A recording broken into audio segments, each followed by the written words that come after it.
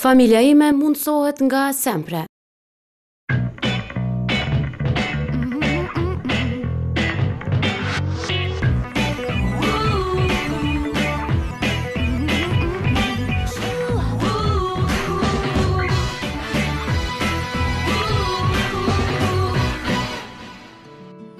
Përshëndetje të dashur miq të emisionit Familja Ime, faleminderit shumë që çdo vikend jeni me neve. Sot do të flasim për mbrojtjen nga rrezet e diellit. Tashmë kanë filluar rrezet e diellit të shfaqen dhe ne kemi filluar të shijojmë ato, por shumë më të rrezikshme janë sidomos për të vegjëlit. Ata e kanë lëkurën shumë më të ndjeshme dhe janë shumë më të ndihshëm ndaj rrezeve të tij.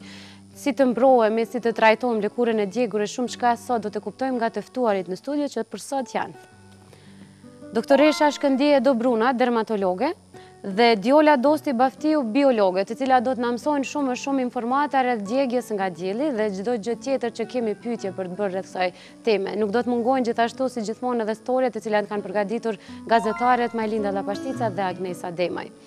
Por para se të fillojmë bisedën me të ftuarit, është koha të ndjekim një këshill nga Mamia Razie Musa.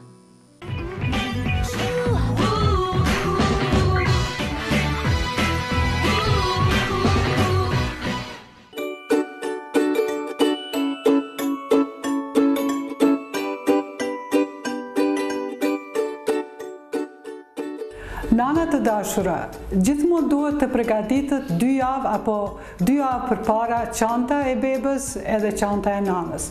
Keni kujdes që mos me I fut të gjitha një vend, se gjithmonë do t'jeni jo të rahatshme për me përdor gjanat e fëmijës edhe gjanat e nanës. Unë tash do t'ju demonstroj çka duhet me marrë një nanë në spital për bebën. Kështu, spari duhet me marrë këto me mangë gjata apo të shkurta. Në anglisht thuhet baby grow, në shqip benkica. Do me thanë, një me mangë gjata, një me mangë të shkurta. Në varet se kur lind beba, apo nëse është ftoft natën e bani edhe veshni benkicën me mangë gjata. Pa tjetër, duhet me marrë një lloj shpihozlicë, më duket I thoni, shpihozlica të cilët e mbrojnë edhe prej stofti.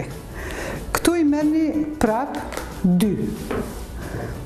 Këto duhet me qenë gjithmonë me mangë gjata. I merrni 2. Përparset, gjithmonë I merrni 2 përparse. Dorzat për bebën, kapelet, 2 kapele, çdo rastisht për lyhet, ja qit një tjetër. Ju lutem I kapelet, kapela qitet pas lindjes me një herë, kur nana e qet fëmijën në gjilë, qitet me një herë, se fëmija ende nuk është I pastrum, qitet lëkurë në lëkurë, prandaj keni kujdes, kur vjen fëmija në dhomë, temperatura është 16 deri 20, kapela duhet mu hjek kur vjen nana me fëmijën në dhomë të vetë. Merrni disa gaza për fshimin syre, lotëve, pompën me I pastru hundë, nëse sinit sigurt ta thirrni mamin, ajo ju ndihmon. 2 cucla mashtrusne. Përpiquni cucllat mashtruse mos me I dhanë në spital. Përpiqnu që me ja dhanë gjinin që fëmija mos mësohet me cucla. Por nëse fëmija qanë histerikisht, apo nuk ndalet, pyetni mamin, shtinjani veç sa me mashtru, prandej mos e leni me flajt, në mënyrë rrethore hjekjani, edhe mos e kurse si me flajt me cucëll, që mos e fiton refleksin për para gjinit. Do me thonë flitet për orët e para pas lindjes. Mos I përdorni, ju lutem. Baby krem për me fshi. Wipes nuk përdoret. Muajin e parë të lindjes nuk përdoret wipes. Në spital përdoret për shkak të konjumi, është pak ma I fort, nuk pastrohet. Përdorni derisa tini 2-3 ditë në spital, jo ma gjatë. Unë do t'ju tregoj që çka duhet me përdor. Deri 1 muaj përdoret uji. Me pamuk, me ujë, thahet, prandaj mos e përdorni se mundeni me shkaktu, mundi me lëndu lëkurën. se nuk dhja çfarë kemikali ka brenda. Duhet 2 pelena të cilat ju duhen për me qenë afër shtratit. Një faculet, kjo pelena e madhe ju duhet domosdo për shkak lidhjes bebës. Përpara nuk e lidh bebat, por tash lidhen me standarde evropiane deri në 3 muaj lidhet beba. Veshët lidhet. Çanta e nanës duhet me qenë edhe me ngjyrë, jo si çanta e bebës.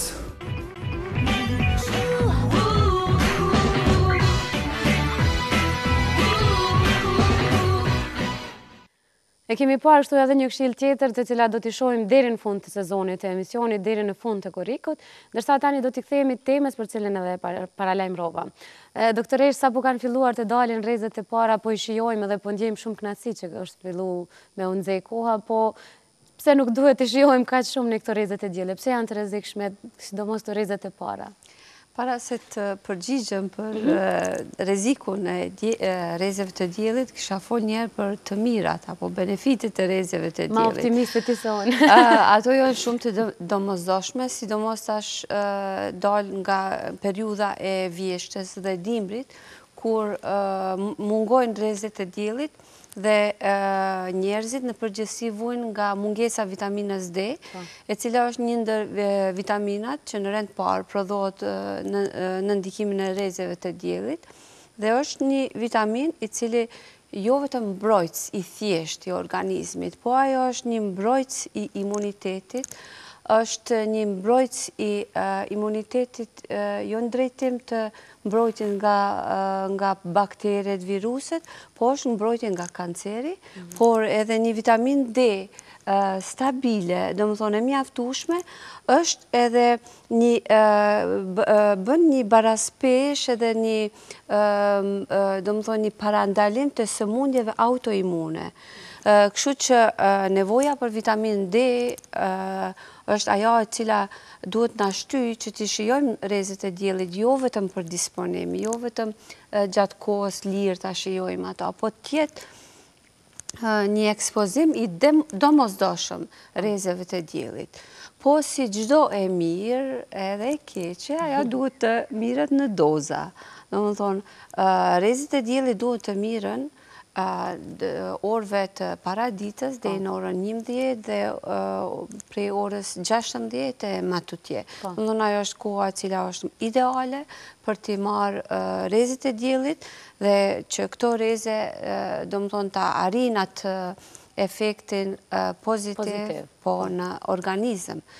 Gjatë marrjes së këtyre rrezeve, natyrisht që në rend parë mund të dëmtohet lëkura.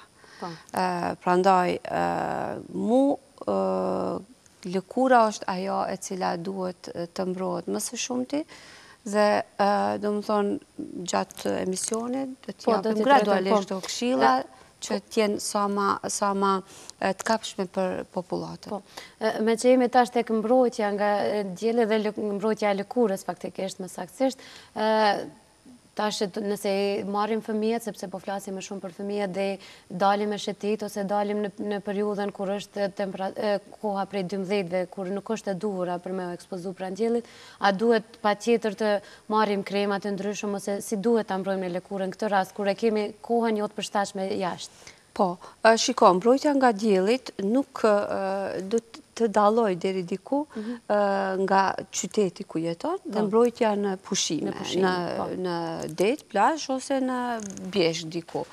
Mbrojtja në qytet, e cila është një kohë më e gjatë dhe e vazhdueshme e ndikimit të rrezeve të diellit, te duhet bëhet shprehi, do të thotë rrobat. T'jenë rend parë, pastaj t'jenë kapelat, syzet dhe kremat natyrisht. Rrobat gjithnjë duhet t'jenë me ngjyrë të qetë dhe të jenë domethënë të holla, që natyrisht edhe ta mbrojnë edhe nga temperaturat e larta, po edhe ta refuzojnë rrezet e diellit. Ngjyrat e qelta janë ato që e refuzojnë, si e bardha, e verdha, pastaj ngjyrat e fluorescente, portokalli, gjelbërta, blerta, janë gjitha këto që i refuzojnë rrezit e diellit. Dhe kapelat janë të domosdoshme për fëmijë. Janë ato kapelat që domethënë kanë edhe këtë mburojën e fytyrës, qafës, domethënë pjesa e cila më shumë t'i ekspozohet. Dhe marr parasysh që ora 12, domethënë 11:30 deri në orën 4 është koha ku rrezit e diellit bijnë direkt. Atëherë besa duhet edhe sytë të mbrohen. Domethënë ose me kapela apo edhe me sytë. Ndërsa ne po flasim përgjithësi, jo vetëm në pushime, sepse i ekspozohemi diellit edhe kur dalim, nëse dalim 2-3 orë në kopsht ose diku tjetër, dielli gjithsesi do ta gjejë lëkurën, si të mbrojmë në mënyrë natyrale diola djegjen nga dielli. Për të mbrojtur në mënyrë natyrale ekzistojnë disa vajra, të cilat fatmirësisht gjenden edhe në vendin tonë. Vendin parë e merr vaj i farave të karrotës. Meqense është pak vështirë të gjejmë tamam farat e karrotës, është shumë afër, domethënë ka faktor të njëjtë mbrojtës, afërsisht SPF 38-40 edhe vet vaji i karrotës. Domethënë vaji i karrotës jo vetëm do t'rregoj pak më vonë edhe se ka efekt edhe nxirrës, por në të njëjtën kohë ka edhe efekt mbrojtës.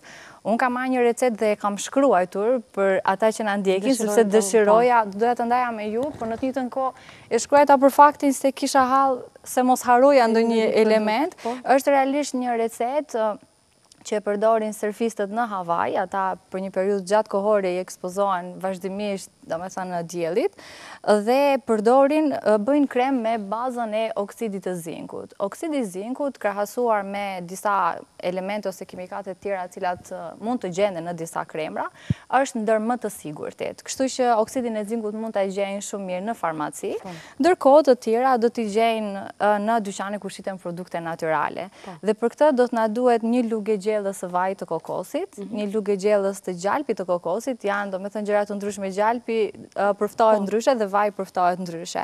Një lugë gjelle të bimës së aloe verës, të cilën unë rekomandoj që çdo njeri duhet të ketë në shtëpi një bimë të aloe verës, një lugë çaji të vajit të susamit, një lugë çaji të dyllit të bletës. Dhe të gjitha këto përbërës duhet të vendosen në gjuhën mjekësore i themi si banjo mari ose banjo ujore. Realisht, si të kemi një banjo mari në shtëpi, është duke marrë një tenxhere dhe poshtë tenxheres të vendosim një tjetër enë me ujë dhe ai ujë domethënë vlon nga nxehtësia dhe krijohet në mjedis që nuk është realisht shumë i nxehtë, sepse këto nuk duhet të skuqen, por duhet thjesht të shkrihen, të dhe të përzihen me njëra tjetrën për të përftuar një masë homogjene ose një masë një trajshme. Fillimisht do të hedhim dyllin e bletës, duke qenë se është një përbërës që merr pak kohë derisa të shkrihet, pastaj do të hedhim oksidin e zinkut, një lugë të gjellës, do t'i përzejmë me të gjithë këta ingredient ose përbërës që unë përmenda, dhe kështu do t'i përzejmë mirë, do t'i hedhim në një enë prej qelçi mundësisht, disa pika vaj esencial të livandos ose në një vaj tjetër sipas preferencës vetëm për shkak të aromës, kjo është opsionale, dhe t'i ruajmë në frigorifer. Kështu kemi përftuar një krem mbrojtës me faktor mbrojtës SPF 30, dhe që është një krem me shumicën e elementeve i ka natyral, kështu që të sigurohemi që kemi një krem që në fundit nuk na bën dëm. Dhe kjo është shumë e rëndësishme sepse lëkura është organi më i madh në trupin e njeriut dhe mos ta harrojmë faktin që çdo gjë që neve vendosim mbi sipërfaqet e lëkurës brenda 30 sekonda, realisht nëse numërojmë nga 1 deri në 30, ato kalojnë shtresat e lëkurës dhe mund të futen në sistemin e qarkullimit të gjakut, dhe nëse bëhet fjalë për kimikate ose me krema me bazë të kimikateve, sigurisht që kjo nuk lë efekte të mira në shëndet. Ndërsa gjithë kjo recetë për sa kohë mund të qëndrojë, për sa ditë mund ta përdorë? Nëse ruhet në frigorifer, mund të qëndrojë deri në 6 javë. Deri në 6 javë. Po, deri në 6 javë. Dhe është mirë që të lyhem sigurisht ashtu sikurse këshillohet për gjithë kremat e tjerë me efekt mbrojtës, që të përdoret, të vendoset në lëkurë përpara një 20 minuta ose 30 minuta përpara se t'i ekspozohemi rrezeve të diellit. Dhe mbi gjitha është e mirë sepse mund ta përdorë gjithë familja, domethënë jo vetëm fëmijët, por edhe të rriturit. Është kurse në të njëjtën kohë, por edhe je i sigurt se çfarë ka brenda ky krem. Po nuk ka mundësi të krijojë ndonjë alergji diçka të tillë, nuk ka ndonjë kundërefekt? Sigurisht që unë e kam përmendur shumë herë që ekziston 1% e popullatës, do me thënë janë alergjik kundrejt produkteve natyrale, kështu që nuk është çudi që ndonjëri prej tyre të ketë alergji. Nëse dikush e din që është alergjik kundrejt vajit të kokosit, aloe verës, këto kryesisht përgjithsisht janë gjitha natyrale, shumë të paktë janë njerëz që krijojnë alergji prej tyre, kështu që besoj që njerëzit që do të jenë të pakënaqur do të jetë një numër shumë i vogël. Kryesisht do të jetë alergjik persona të cilët janë alergjik në susam.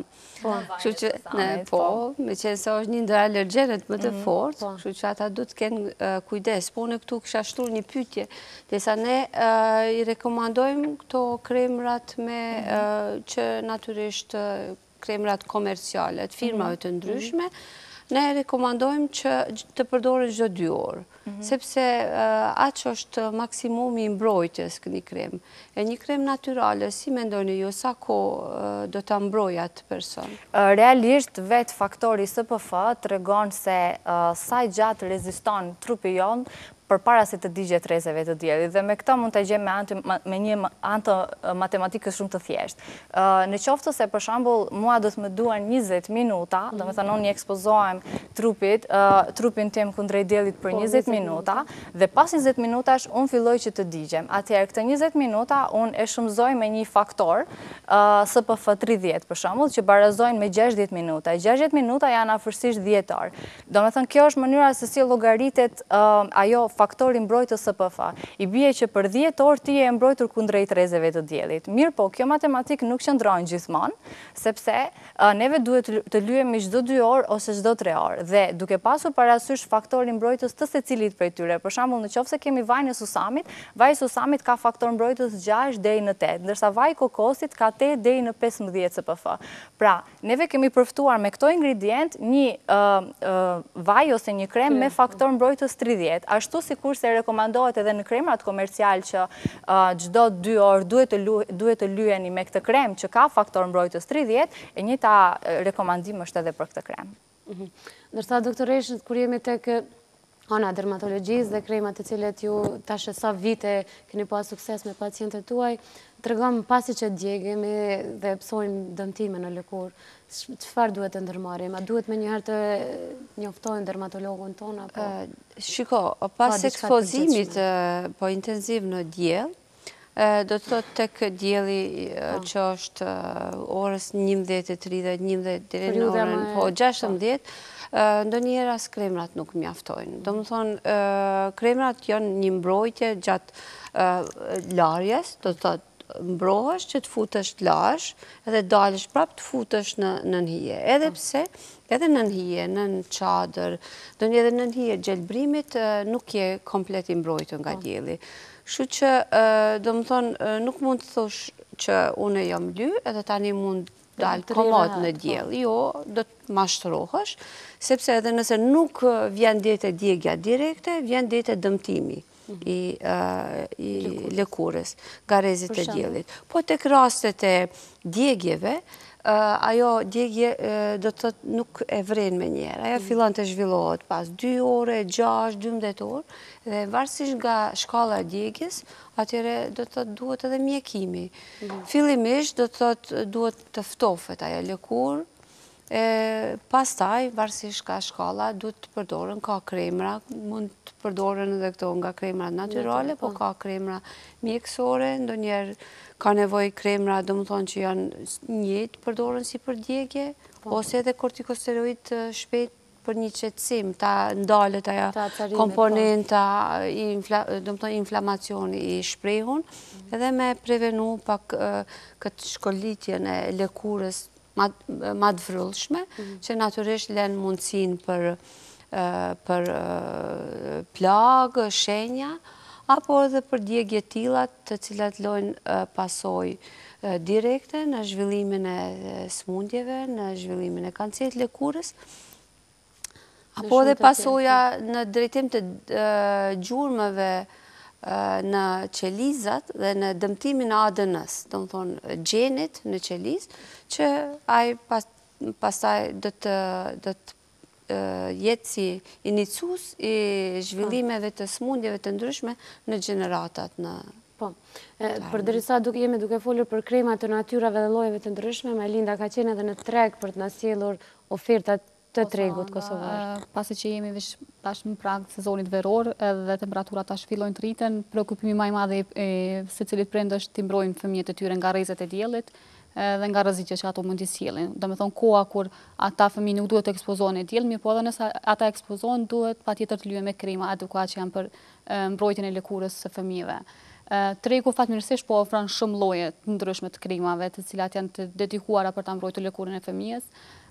Ka nëpër banatorët shumëta mund t'i gjejnë këto krema, po ashtu nëpër dyqane që janë me krema natyrale. Çmimet, cilat janë çmimet e këtyre kremave, cilat janë llojet mund na mi panë përmbledhjen përmes storjes.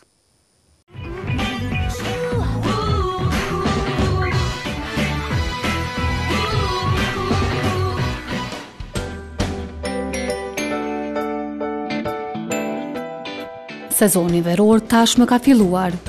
E rrezet e diellit po i shijojmë me shumë dashuri.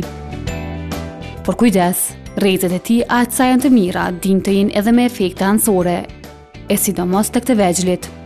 Ekspozimi në diell është shumë i dëmshëm për ta, pasi që lëkura e tyre është shumë delikate dhe kërkon një kujdes të veçantë. Në këtë drejtim janë kremrat ato që na ndihmojnë më së miri. E ofertat e tregut janë të shumta.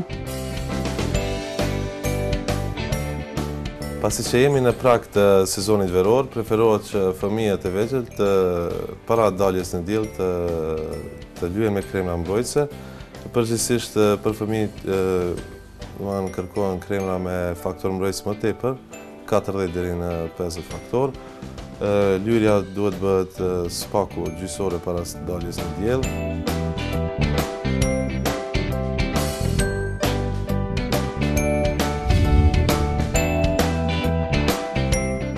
Çmimet për kremra deri në 50 faktor fillojnë nga 5 euro deri në 70 euro dhe të. Orët kur fëmijët nuk preferohet të ekspozohen në diell janë nga ora 11 e deri në ora 16. Atëherë kur rrezet e diellit janë më të forta. E për mbrojtjen e tyre tregu po ofron edhe vajra natyrale. Fëmijët që do kalojnë kohën në natyrë, në liçene, në dete, kudo domethënë, preferohet pra që të kenë atë veshjen e pambukut, që të eliminohet sidomos tek pjesa e shpatullave, por edhe kapelet. Dhe kapelet nuk duhet të mbulojnë vetëm zonën e fytyrës, por edhe të qafës.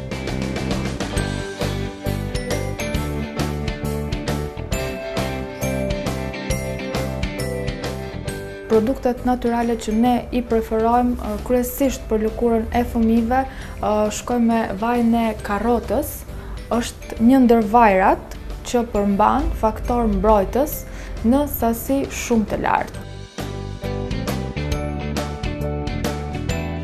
Ekspozimi në rrezet e forta diellore mund të bëhet shkak për shfaqjen e shumë problemeve të lëkurës, të cilat mund të marrin për masa të vështira nëse nuk trajtohen në kohën e duhur.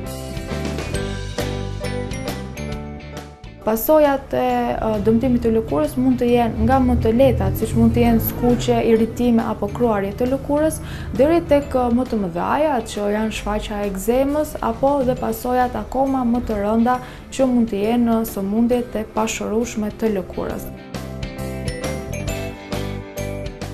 E një mundësi e mirë për ta shëruar skuqen ose djegjen e lëkurës është edhe aloe vera gel, e cila ju ndihmon jo vetëm fëmijët, por edhe të rriturit. Presupozojmë se lëkura ka ardhur deri tek djegja, domethënë ka ndodhur ato skuqet e gradës parë të dytë që janë vërtet edhe të dhimbshme, po edhe shumë të dëmshme nëse i mendojmë në afatgjat. Kështu që ajo çfarë preferohet, gjithmonë ne nga Bio Natural Shop preferojmë produktet natyrale, ndihma e parë është patjetër aloe vera gel. Aloe vera gel është një produkt fantastik nëse bëhet fjalë për djegje të lëkurës nga dielli, po çfarë do lloj djegjesh?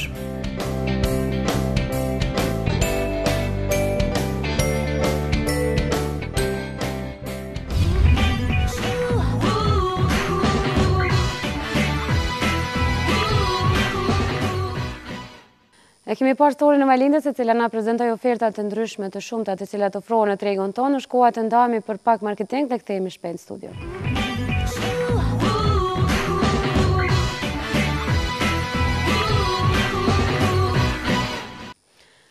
Doktoresh, pas një shkputje shkurt të kthym pranë studio dhe të qasim prap aty ku mbetëm. Nëse fëmijët të psojnë djegje dhe ne dëshirojmë t'i rrezitim ata pak, a ka rrezik nëse tentojmë me krema të ndryshëm që të mundohemi të fitojmë ngjyra dhe tek lëkura e bebeve, apo duhet patjetër t'i menjanojmë ata prej këtij fenomeni? Këshilla ime është për nënat që mos tentojnë t'i japin ngjyrë fëmijët. Jo. Domethënë, nuk ka nevojë, një fëmijë është i bukur vetvetill. Po. Edhe një i ri, edhe do të thotë fakti që fiton një ngjyrë nuk e bën atë fëmijë më të këndshëm dhe nuk do të ishte faktor me të cilën e ritat dashurinë apo tërheqjen nga rrethi. Thjesht fëmiu duhet të ekspozohet rrezeve të diellit për të përfituar nga ai, po jo për dëmtim. Po, ndërsa për të rriturit, a ka ndonjë lloj kreme që ju rekomandoni për nxirje më të mirë, pa dëmtime të shumta, domethënë? Po, kremat, fillimisht edhe një fëmijë, edhe të rriturit, fillimisht duhet të lyen me krema me faktor maksimal, me faktor 50, edhe pse në tre ka dhe krema si Total Block, ose me faktor të mbrojtjes komplete, po unë dyshojnë ato, kapacitetet e kremave që ta blokojnë tërësisht veprimin e rrezeve ultraviolete A dhe B, por fillimisht që këto krema të përdoren, derisa një person ta fitojë thjesht një ngjyrë të lehtë, e cila gradualisht do të jetë mbrojtje, me rritjen e ngjyrës, atëherë ajo paraqet një mbrojtje natyrale. Po këtu duhet pas kujdes që në momentin që fitohet një ngjyrë, nuk do me thonë që ajo lëkurë nuk do të mbrohet.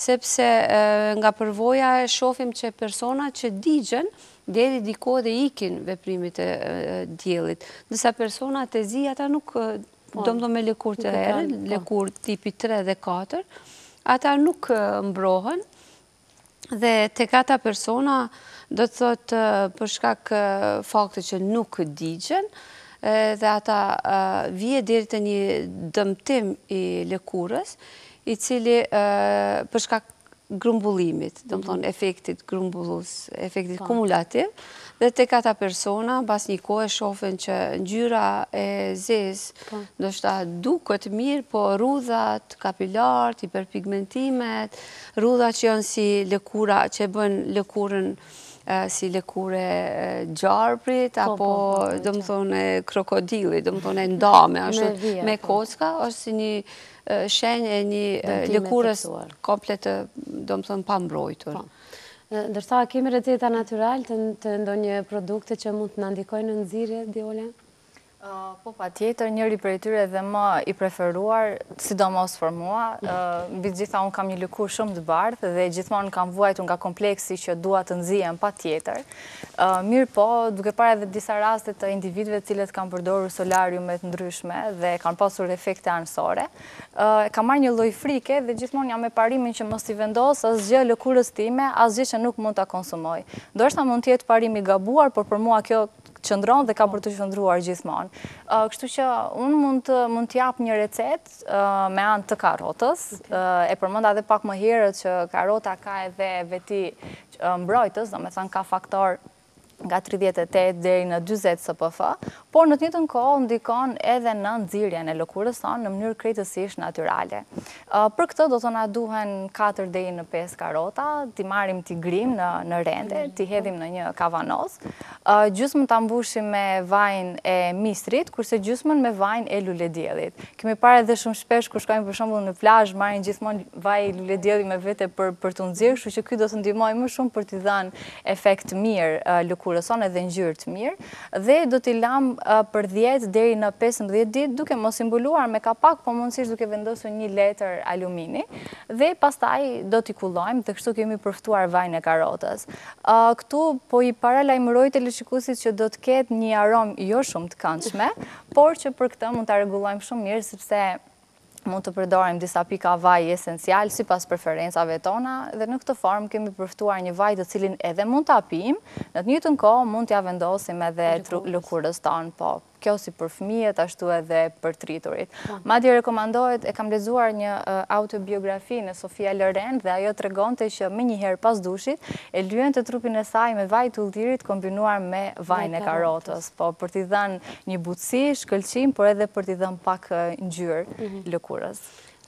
Karota është e njoftun që ka beta-karoten, kështu që ajo preferohet për shkak të, domethënë, kësaj vitamine, preferohet edhe të hahet ose të miret si suplement, po gjithnjë më e mirë është natyrale, se sa suplementet, prandaj edhe kombinuar me vitamin C ose me frutet që kanë vitamin C, duhet të konsumohet, domethënë filluar nga pranvera dhe gjatë gjithë muajve të verës, në mënyrë që të jetë edhe nga brendësia një mbrojtje natyrale, po e lëkurës. Ndërsa shumë shpesh ndodhë që pas rrezikjes ato dëmet që i shohin përveç ato më të thella që ju i kuptoni si dermatologe, ato që ka neve na pengojna njollat e zeza të cilat na shfaqen her pas here pas rrezikjes. Këto përveç që paraqisin rrezik dhe mund të shkojnë shumë më larg se që e mendojmë, nuk duken edhe bukur. A mund t'i parandalojmë ne këto njolla? Tashi këto njolla dallojnë. Që dallojnë ato njolla si hiperpigmentime. Dhe të munden me qenë pas inflamimeve, lëndimeve të ndryshme, ose pas djegjeve, ose kemi njolla që shfaqen për shkak prezencës së këpurdhave të ndryshme, domethënë, të vërtet bëhet një disbalans në lëkurë. Prandaj, para se të flas për ato ndryshimet jo të këndshme dhe të shëndetshme në lëkurë, kisha folë që para çdo ekspozimit të rrezeve të diellit, ma pak të fëmijët, po ma shumë të të rriturit, është mirë të bëhet peeling i lëkurës. Do të thonë një gryrje e lëkurës, në mënyrë që të hiqen disa parregullsi, qelizat e vdekura që janë grumbulluar gjatë muajve të vjeshtë dhe të verës, që pastaj pas ekspozimit të mbrojtur, lëkura të me një do të thonë ngjyrë të një trajtshme, pa njolla. Por tek personat të cilët do të thonë janë të prirur të fitojnë njolla, për shkak problemeve hormonale ose për shkak të terapive të ndryshme që marrin, ata do të duhet të mbrohen sikurse një fëmijë, me kremra me faktorë të lartë. Kështu mund ta mbrohet lëkura nga këto njollat. Por kemi raste kur ato njolla nuk mund të mbrohen sepse kanë një gjenezë, domethënë trashëguese, apo domethënë me vështirësinë këtë ambient këndshëm është të përmendi, po janë edhe këto nishanet, bengat, që mund të zhvillohen apo mund të jenë kancerogjene dhe të zhvillohen në kancer të lëkurës. Këto janë nishanet apo bengat të cilët mund të jenë të lindur, trashëgohen, domethënë lind me to, apo në periudhën e pubertetit shfaqen në mënyrë më të mëdha, dhe këto benga, nëse domethënë lëndohen, një nga lëndimet është edhe dielli, domethënë i bën që ata të bën agresiv dhe të shndërrohen në vdekje prurës. Por e kisha përmend se me 8 maj është dita e melanomës maligne, është dita, domethënë, e kancerit më të rrezikshëm të lëkurës dhe të organizmit në tërësi. Edhe ne dermatologët e shfrytëzojmë si domethënë një periudhë në të cilën tentojmë e ngrit vetdijen e popullatës, që jo vetëm të mbrohen, po edhe të kenë kujdes që një herë në muaj, një herë në 3 muaj, ta shikojnë lëkurën e tyre, të shohin këto njolla, a janë njolla që po ndrojnë, apo ka dalë ndonjë njollë e re, dhe pastaj që sipas domethënë vlerësimit të lajmërohen tek dermatologu, ku ose me ekzaminim të thjeshtë ose me ekzaminim me dermatoskop, domethënë është një aparat me cilën rritet deri në 40 herë ky ndryshim, dhe me dritë polarizuese dhe jo polarizuese mund na tregojë neve për ndryshimet eventuale, për thellësinë aty në bengave, që natyrisht është një mënyrë me të cilën në fillim mund ta diferencojmë nëse një ndryshim është i rrezikshëm, duhet të hiqet, apo guxon të ekspozohet, apo të ekspozohet me mbrojtje, apo pa të. Në qartë. Ndërsa kur jemi te këto parandalimi i këtyre njollave, kemi diçka prej fushës së natyrës djole? Doktorisha e sqaroi shumë mirë. Ato mund të jenë të origjinave të ndryshme, sidomos nëse është çështje hormonale ose për shembull gjashtazanisë që shfaqen edhe manifestohen më shumë, janë pak më të vështira për t'u hequr dhe nuk mund të kryejnë punë produktet natyrale, kështu që duhet bërë një trajtim më i mirë me anë të kremrave mjekësor. Përndryshe, për gjithë ata që e kanë parë që çdo vit në sezonin e verës janë manifestuar njollat kafe në lëkurën e tyre pas ekspozimit në diell dhe janë larguar gjatë dimrit, atëherë është një recetë shumë e mirë që mund ta bëjnë në shtëpi duke përdorur dy përbërës, duke përdorur kosin dhe në të njëjtën kohë limonin. Limoni është një acid i cili do të ndikojë në, le të themi, në tkurrjen e atyre njollave, ndërsa kosi ka efekt zbardhues. Kështu që gjithmonë pas ekspozimit, më shumë të rrituri, sepse ata manifestojnë më shumë probleme, të bëjnë një përzierje një lugë kosit me disa pika të limonit, të vendosin në fytyrë për disa minuta dhe pastaj ta shpëlajnë. Gjithashtu është shumë e rëndësishme atë që e përmendi dhe doktoresha për të bërë peeling ose për të hequr ato papastërtitë ose qelizat e vdekura nga lëkura, sidomos pas ekspozimit në diell, dhe për këtë është shumë i mirë një sapun, unë e quaj realisht sapun në vazo. Nuk është sapun sepse nuk e kalon atë procesin e sapunifikimit, se një produkt i cili e kalon procesin e sapunifikimit dhe ne pretendojmë që po përftojmë një sapun natyral, nuk është i ngrënshëm. Kështu që unë, duke qenë se e përmenda edhe në fillim jam pro parimit që si vendos asgjë që nuk e konsumoj lëkurës time, atëherë unë i bëj disa përzierje, mund ta tregoj. Do me thënë është ky kremi, realisht nuk është krem, është sapun në vazo, ose njerëzit mund të quajnë si të duan, mirë po është tërësisht i ngrënshëm. Do me thënë, do ta provosh? Po. A muj me krye emisionin a më që shpirti? Jo. E kryen me shumë sukses. Madje mund të them të të kaloj adrenalina pak më lartë. Okej. Pra është tërësisht natyral, nuk ka asnjë lloj kimikati dhe që ka përbërës të tillë, që nuk do t'i them këta përbërësit, ka përbërës të tillë aktiv, natyral, të cilët po, kanel ka, po. Diçka tjetër. Okej. Nuk mund mi dallu krejt përbërës. Ka përbërës të tillë natyral, të cilët nuk lënë efekte anësore në lëkurë dhe mbi të gjitha bën një lloj eksfolimi ose largimin e qelizave të vdekura nga lëkura, duke bërë që neve të kemi një lëkurë sa më të mirë dhe sa më të pastër. Domethënë kjo ishte receta kosi me limonin, është ndër më të mirat që mund të përdoren. Gjithashtu mund të bëjnë edhe kompozime midis përveç lëngut të limonit, midis rushit të thatë edhe të kosit. Këto receta është mirë që të përdoren çdo ditë pas ekspozimit në diell, por në të njëjtën kohë edhe përpara se të ekspozohen duhet që të lyen patjetër me krem me faktor mbrojtës. Shumë informata interesante këto. Agnes, ti a kemi na befasu me diçka, po çfarë do të na flasësh? Unë do t'ju befasoj që këto këshilla duhet më marrë me shumë seriozitet, me që edhe ekspozimin ndaj diellit mund të jetë shumë i rrezikshëm, kështu ne kemi marrë disa prej efekteve më të mëdha negative që munden me qenë ndaj diellit, disa prej sëmundjeve që munden me shkaktu, do me thonë rrezet e mëdha të diellit, përfshirë këtu lëkurën që më shumë ti e trajtuam, gjithashtu edhe syt e disa probleme tjera që mundet me i shkaktu dielli.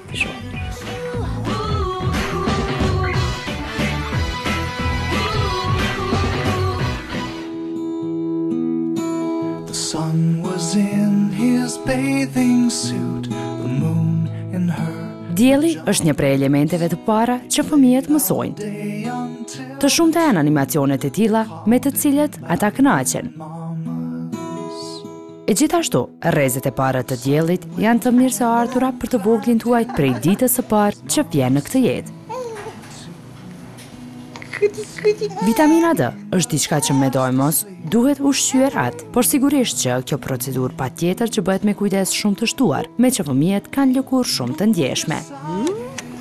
Pak shpërqendrim mund të çojë deri tek një gjendje palakmueshme. Skuqje, irritim e më vonë mund të ketë pasoja të mëdha. Rrezitja e fëmijëve, rreptësisht e ndaluar, mund të shkaktojë probleme. Një prej tyre është melanoma, forma më e rrezikshme e kancerit të lëkurës. Në Shtetet e Bashkuara të Amerikës, brenda një vitit, shënohen mbi 1 milion raste me këtë lloj sëmundje. Fëmijët rrezikohen gjithashtu nga karcinoma, lloj tjetër i kancerit i cili mund të shkaktohet nga dielli. Edhe syt janë pjesë e ndjeshme ndaj rrezatimit.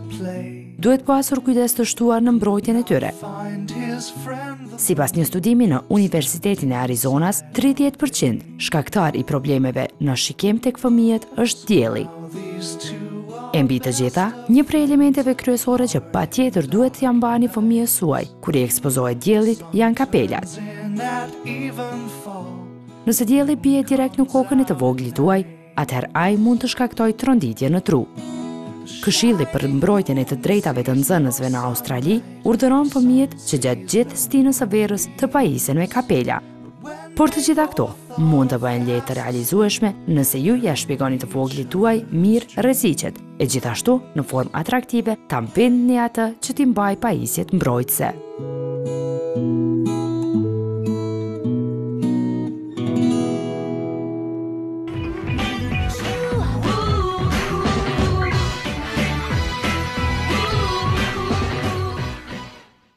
Jemi këthy në studio prapë, unë ende jam gjallë. Ende s'kanë bo efekt djolla këta sapunet. Efekt negativ të lutem. Efekt negativ e kam fjallë, po me falë, të lutem. Doktoresh, jemi gati në minutat e fundit edhe do doja një këshill si t'i ruajmë fëmijët më saktësisht, sidomos fëmijët më të vegjël që janë edhe nga preparatet që mos t'ja irritojmë lëkurën, sepse blejmë çdo gjë në treg, çdo gjë që na ofrohet, duke menduar që vetëm faktorin 50 që shohim aty dhe ajo është e dura, sa duhet kemi kujdes edhe në përzgjedhjen e kremave që i blejmë për fëmijët. Natyrisht, si që thashtë dhe më heret, fëmiu duhet t'i ekspozohet diellit deri në orën 11 dhe pas orës 16. Kur është fjala te kremrat, do të thonë edhe unë jam hithare e atyre që do të thonë mbrojtja e fëmijës tjetë sa më natyrale, do të thonë tjetë me roba, po edhe me krema natyrale, pse jo. Do të thonë po të garantuar. Ka ndonjë produkt, ndonjë krem që ne duhet ta anashkalojmë, për shembull sepse tregu ofron gjëra shumë të lira, ne mund të gjejmë shiko, tek kremrat mbrojtës, shumica kanë oksidzingu, kanë talg, do më thonë që e bojnë një farë mbrojtje mekanike, pastaj kanë edhe substanca tjera që gjitha du të kenë kemikale në to, sepse ashtu mund të qëndrojnë për një kohë më gjatë. Kremat, do më thonë, po edhe disa kremat të lirë, do më thonë me priardhje dyshim, nga vendet e dyshimta, do të duhet të miren me rezervë nga këto klientët. Pasaj du të kenë kujdes për shembull nëse këto kremra nuk duhet të mbyllën edhe poret e lëkurës, në mënyrë që ajo lëkurë e fëmiu të frymojë, do më thonë ta shijoj nëse jemi në plazh ose në bjesht, ta shijoj atë ajrin e pastër, do më thonë, e jo t'i mbyllet, do më thonë, mundësia shijimit atë. Po, kur, do më thonë, tentohet që fëmiu të futet pak në ujë, apo atëre pa tjetë krema mbrojtës. Tani, zgjedhja duhet jetë e prindit. Me që tipat e lëkurës dallojnë dhe është shumë e rëndësishme që secilët e dim tipin e lëkurës dhe çfarë guxojmë të përdorim, a ju preferon prindërve që fëmijët i konsultojnë me dermatologun para se të shkojnë në pushime? Të gjithë fëmijët duhet të mbrohen njëjtë. Do të thonë duhet të mbrohen pa marrë parasysh çfarë lëkure kanë, a kanë lëkurën e materët, a është tip 1, 2, 3, 4 lëkurës, gjithë duhet të mbrohen njëjtë. I rrituri, atëre tek të rrituri duhet të vlerësohet tipi lëkurës, nëse është normal, është i ndyrshëm apo është i lëkurë thatë, atëre përzgjedhja kremave duhet të jetë do më thonë përsërisht tipit të lëkurës. Do më thonë rekomandohet sidomos para pushimeve, sepse zakonisht shkojmë tek dermatologu vetëm kur e kemi ndonjë problem që e konsiderojmë problem, nuk e kemi kështu shumë shprehi sikur tek mjek të tjerë të shkojmë për shembull. Po, jo është e nevojshme, një herë në vit të konsultohet dermatologu jo vetëm para verës, po një herë në vit shifet, do më thonë se gjithë një ndryshimet e para, jo vetëm të problemeve lëkurore, po edhe të problemeve të organeve të mbrendshme, kanë manifestim lëkuror. Kështu që një herë në vit, nëse dikush kontrollohet te dermatologu mund të vrej shumë gjana. Po. Faleminderit shumë doktoresh që ke gjetë kohën me ardhe dhe më na këshilluar, shpresoj që prindrit të paktën e kanë marrë mësimin dhe vedisohen që është shumë e rëndësishme vizita tek dermatologu dhe kujdesin mbi lëkurën, që të mos shkojmë deri tek më e keq keqja që e përmende ma herët. Tani kisha shtu edhe diçka, kam pas shumë raste kur nënat e reja në tendencë të mbrojtjes, do më thonë fëmijët, edhe gjithë kohën koncentrimin e kanë mbrojtje të fëmijët e harrojnë vetë vetën. Dhe kështu që vinë të djegura, si do mos pjesa e shpinës. Kështu që kisha këshillu që të mbajnë roba spaku kur nuk kanë mundësi të përdorin kremat e këshilluar. Po, të paktën kujdesen pak edhe për veten, sepse kush e këqyr fëmijën pastaj e kursuar. Faleminderit shumë doktoresh Diola, faleminderit shumë. Unë shpresoj që kam qenë gjallë edhe për javën tjetër.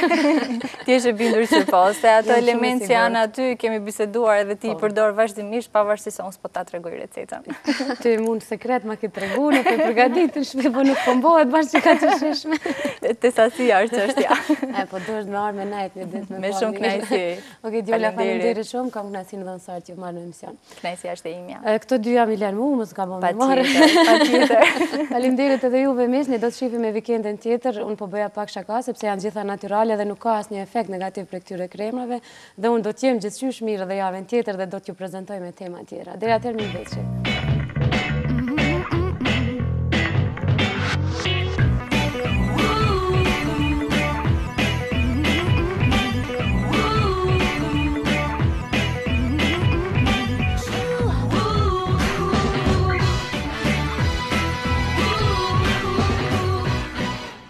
Familja ime mundsohet nga sempre.